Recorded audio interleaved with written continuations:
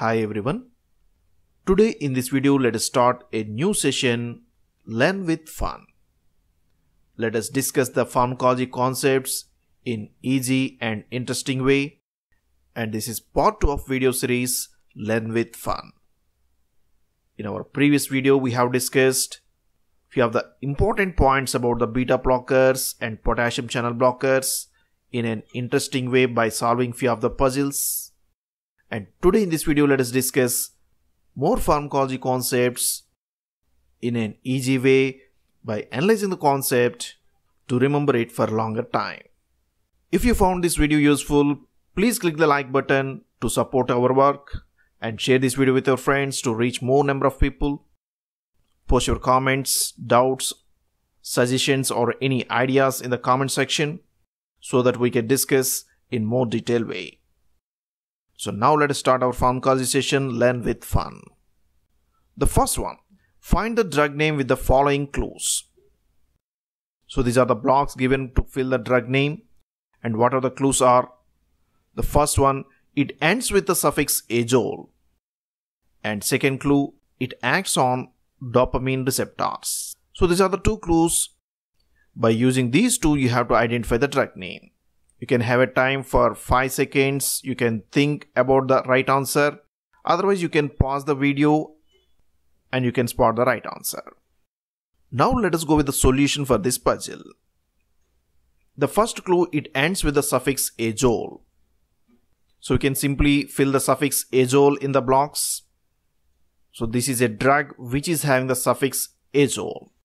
When we see the simple word azole, we can easily remember azole antifungals. So you may think that the drug name belongs to the azole antifungals. But in the pharmacology, we can come across with different types of drugs which are still having the same suffix azole. So what are the drugs which are having the suffix azole? If we carefully observe and list out the drugs, the first one is a category of drugs which are called as azole antifungals. Let us take one example. Fluconazole is one of the azole antifungal which is having the suffix azole. Commonly these drugs are called as azoles. But still we have other drugs which are having the suffix azole. If we carefully recollect, we can identify one of the drug, omeprazole. Omeprazole is a proton pump inhibitor which is having the similar suffix azole. Similarly, we can identify another drug, aripiprazole, where we can find again the suffix azole. Finally, we can find metronidazole, tinidazole. These are the anti-amoebic drugs with similar suffix azole. So within these blocks, we can fill any of the drug with following categories. It may be azole antifungal, it may be a proton pump inhibitor, or it may be aripiprazole, or it may be anti-amoebic agent. Then what is the right answer for this puzzle? In order to identify the right answer, we have to go for the next clue. It acts on dopamine receptors. But before going to that, let us see what is the difference between these drugs and their suffixes.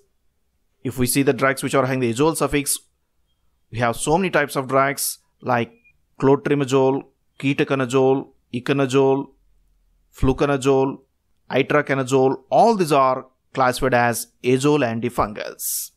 These azole antifungals are having the primary suffix azole and they are commonly known as azole antifungals.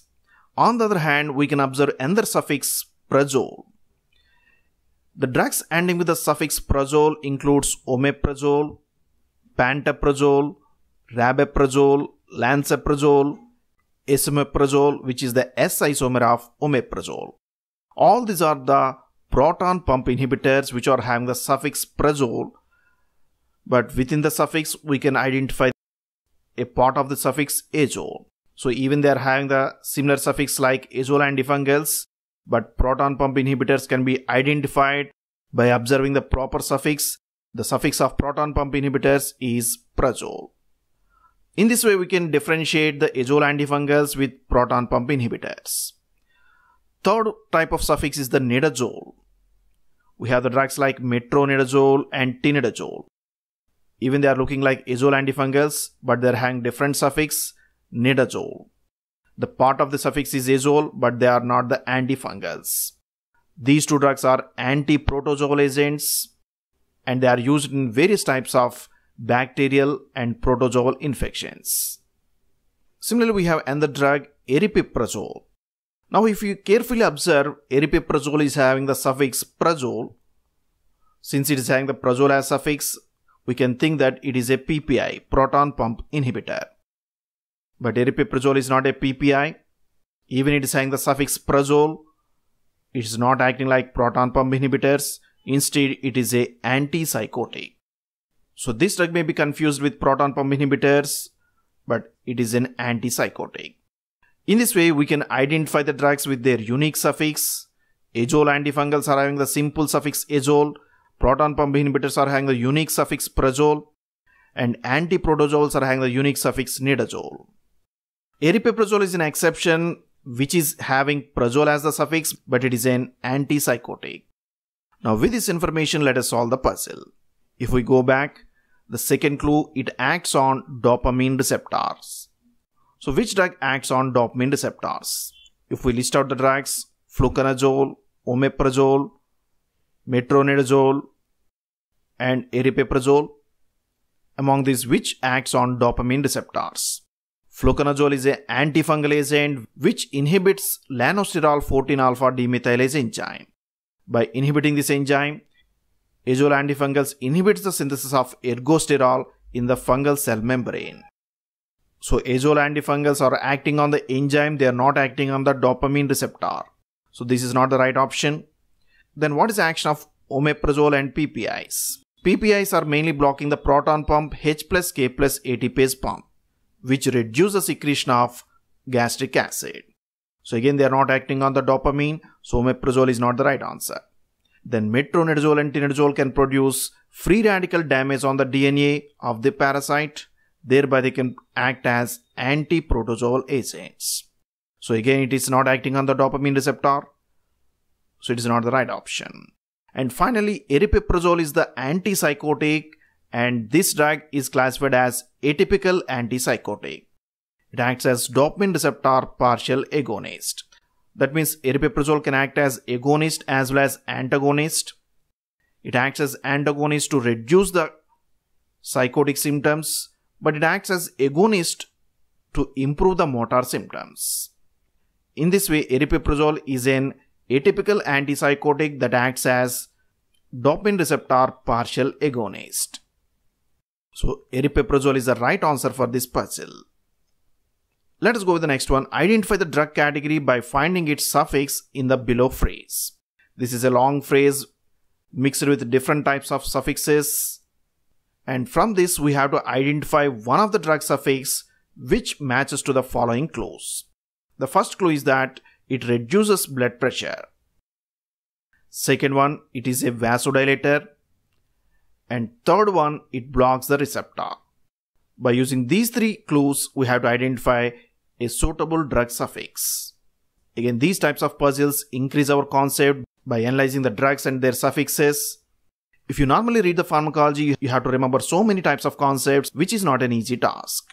But if you compare the different suffixes, their categories, and what are their pharmacological actions, by comparing you can remember them in more easy way as well as for longer time. So now you have the time again for 5 seconds. You can spot the right answer. Otherwise, you can pause the video and think about this question. Then you can find the drug suffix which matches to the given clues. Now let's go with the solution for this puzzle. First of all, let us identify the different types of drug suffixes that are incorporated within this phrase. If we carefully observe, we can identify a drug suffix here. This is pril. Prils are the AC inhibitors. We can also see another suffix osin. They are the alpha blockers. Volol, they are the beta blockers. And PAM, they are the benzodiazepines. So we can identify the 4 types of drug suffixes within this phrase. Then what is the right answer for this puzzle? If we go with the first clue, it reduces blood pressure. So among these 4 categories of drugs, which reduces the blood pressure? So if we list out these, first one is pril. Prils are the AC inhibitors. Second one, osin. Osin are the alpha 1 blockers. Third one, volol. Volol indicates they are beta blockers. And last one, PAM. which indicates they are benzodiazepines. The first one, PRIL or AC inhibitors, can reduce the blood pressure. They can be used as antihypertensives. And alpha-1 blockers can produce direct vasodilation. Therefore, they can also be used as antihypertensives. We know that beta blockers are well-known antihypertensives, so they also reduce blood pressure. Finally, benzodiazepines. They are centrally acting to produce sedation and anxiolytic effect. Here the suffix POM indicates they are positive allosteric modulators. They are the modulators for GABA receptors. Thereby they can produce sedation, reducing anxiety and increasing the sleep. That's why they are used as sedatives, anxiolytics and hypnotics. But they are not directly reducing the blood pressure, so this is not the right option. So from the 4 suffixes we can delete the suffix POM. Now in order to identify the right answer, let us go for the next clue. Now let us go to the second clue. It is a vasodilator. So among these 3 drug categories, which acts as vasodilator? If again we see the list, PRILs or AC inhibitors are the vasodilators.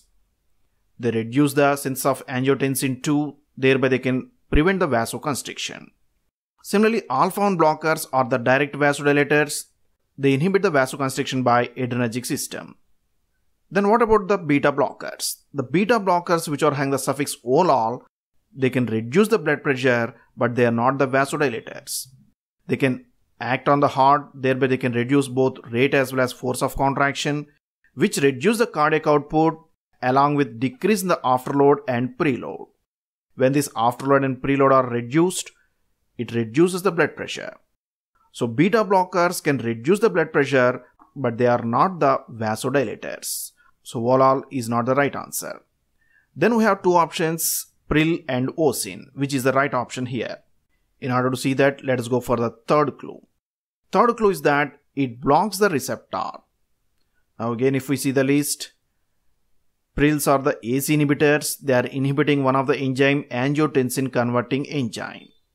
So they inhibit the sense of angiotensin II, thereby they can produce vasodilation. So PRIL is not the right option here. Finally, the drugs ending with the suffix OSIN, they are alpha-1 blockers. These drugs can block the alpha-1 adrenergic receptors that are located directly on the blood vessels. That's why alpha-1 blockers are called as direct vasodilators. So here the right answer is OSIN. If we summarize, 3 types of drugs can reduce the blood pressure. One is PRIL, second one is OSIN, third one is olol. Still we have so many other drugs which can reduce the blood pressure, but in relation to the given question, these 3 drug categories can reduce the blood pressure. The drugs ending with the suffix PRIL include captopril, lisinopril, enalapril, RAMIPRIL, fosinopril and so many other drugs. All these are classified as AC inhibitors. And among these, the first 2 drugs, captopril and lisinopril, are the active drugs.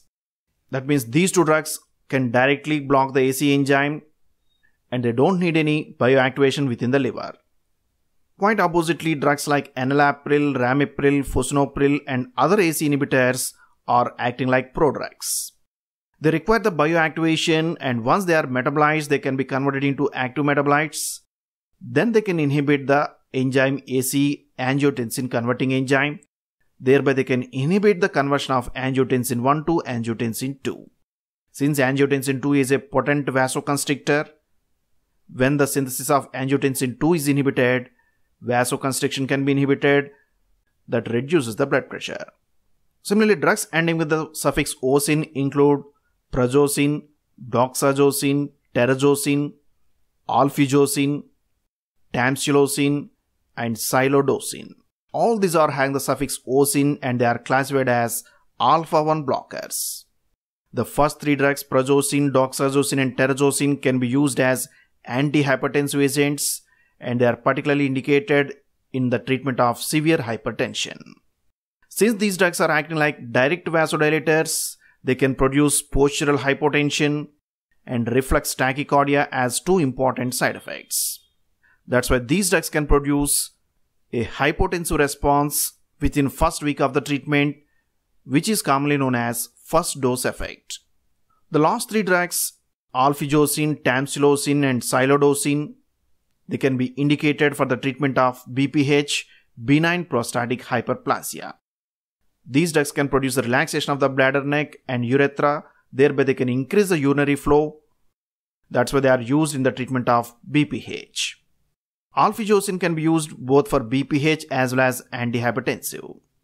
Finally, the drugs ending with the volol are called as beta blockers. Both selective beta blockers like atenolol, metoprolol, as well as non-selective beta blockers like propranolol, timolol, all these are having the same suffix olol, which indicates they are beta blockers. But few of the beta blockers like labetalol is having the suffix ALOL and carvedilol as ILOL, sotalol is ALOL. These three drugs are not the pure beta blockers. They are having additional class of activity, which we have discussed in the part 1 of this video. Labetalol and carvedilol are classified as both alpha and beta blockers. Sotalol is a potassium channel blocker with beta blocker activity, so these three drugs are not the pure beta blockers. Except these three drugs, all the pure beta blockers, whether they are selective or non-selective, they are having the common suffix volol. But beta blockers are not the vasodilators. They can reduce the blood pressure by their inhibitory action on the heart. In this way, we can learn the pharmacology by interlinking the concepts, which brings more analysis on the content as well as gives more clarity. So that's all about this session. Pharmacology concepts learn with fun. In our next video, we will come with another interesting topic and we will elaborate the concepts that are more interesting and easy to learn. If you really like this video, please click the like button and share this video with your friends to support our work.